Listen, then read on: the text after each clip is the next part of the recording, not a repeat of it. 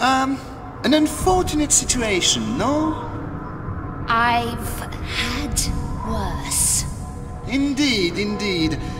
This is a very deep pit, and in this such a historic venue, I feel sure there may be valuable artifacts lurking in its depths. I can't tempt you to jump down and look. Well, this is my point.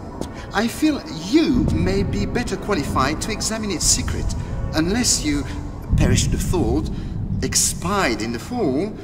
Perhaps if you lighten your load a little, it may lessen the impact. The stone you carry? Wondered when you'd get to that. Pull me up, and the stone's yours. And we all live happily ever after? I think not. Give me your word that once you leave the pit, you will not lay a finger on me. You have my word.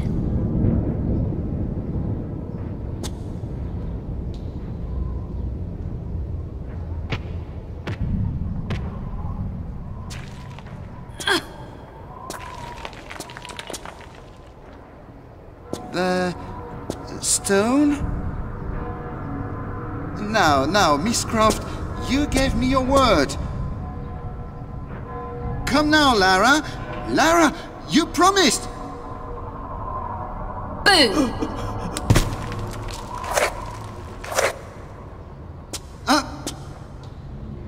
Could you find it in your heart to help me up? I appear to be slipping. Pierre, you know nothing would please me more, but we have an agreement. Agreement? Not to lay a finger on you, remember, silly? Anyway, busy girl, got to go. But I...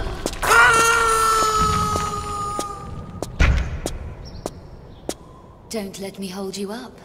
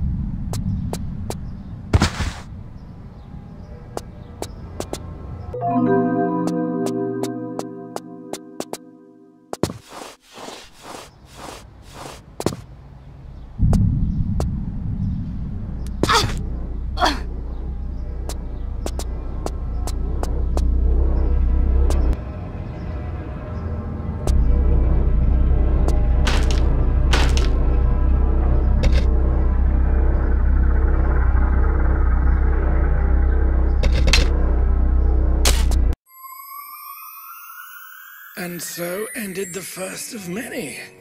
I'm sure Miss Croft would be the first to apologize for her not entirely courteous behavior regarding some of the more delicate religious artifacts, Father Patrick. No need, my friend. All in a good cause. At least we knew they were in secure hands. And fortunately, the church was above sending a bulletproof envoy to retrieve them. Ah, but she recognized her place in the great scheme. Some things, as history has illustrated, best left to their slumber. I speak in riddles. I talk of the stricken wolf ship. Ah, the U-boat episode. Miss Croft would never enlighten me as to the details. For my own protection, she would often stress. Indeed, Winston. And for this you should be grateful. Deep in the bowels of their vessels lay one of the most powerful artifacts in all Christendom. An artifact which, when wielded at the vanguard of an army, would make that army invincible. The Spear of Destiny. But the boat never reached the fatherland with its precious cargo. It disappeared from radar 3 weeks into the journey.